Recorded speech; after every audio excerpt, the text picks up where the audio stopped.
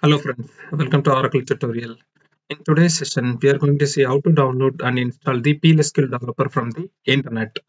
So before we start the installation, I will show you how to download the setup from the internet. To download the setup, navigate to the Google and type Allround Automation PLSQL Developer. And you will get the first link. Open the first link and it will redirect to the official site of PLSQL Developer. And here you can see the overview of PLSQL Developer and all the latest features of PLSQL Developer. To download the setup, click on free trial and it will take you to the download page. In this page, you need to select the setup. You need to select the setup based on your machine compatibility. If your machine is 32-bit and you need to select 32-bit. If your machine is 64-bit and you need to select the 64-bit and click download. So in my case, I have already downloaded the setup and I'm going to show you how to install now. So to install, right click on the setup and click open. So it will take you to the installation wizard. So in this first step, you need to click on next. And in this next step, you need to select the accept the terms and condition. And in the third step, you need to select whether you want to install this PLSQL developer for all the user which are associated with this machine, or you want to restrict for the current user. So my case, I'm selecting install for all users. So click next, and in this step, I'm going to show you how to install the trial version. So PLSQL Developer purely a licensed version. So if you install trial version, you will be able to use the PLSQL Developer up to 30 days. After 30 days, you cannot use unless you purchase the valid license from the PLSQL Developer official site. So click trial version and click next. I'm going to install the complete version of PLSQL Developer, so I have selected the complete. Click next and click install. It will take 10 to 30, 10 to 20 seconds to install based on your machine capability.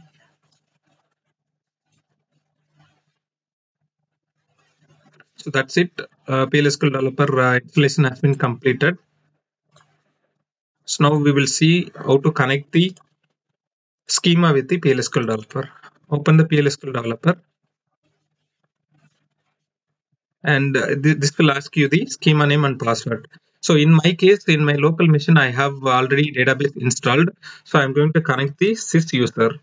So I've given sys as my username and I'm giving the password for the same. And my database SID is XE and I'm connecting sys, so I have to connect as sysdba. So click OK. That's it. We were able to connect the PLSQL developer with the schema. So to write SQL statement, here in the dropdown you can select the SQL window. So I will show you one sample SQL statement. So run the query, either you can click the run button or you can press the F8 key. That's it. We have been successfully installed the PLSQL developer. So if you have installed trial version, you will be able to use up to 30 days.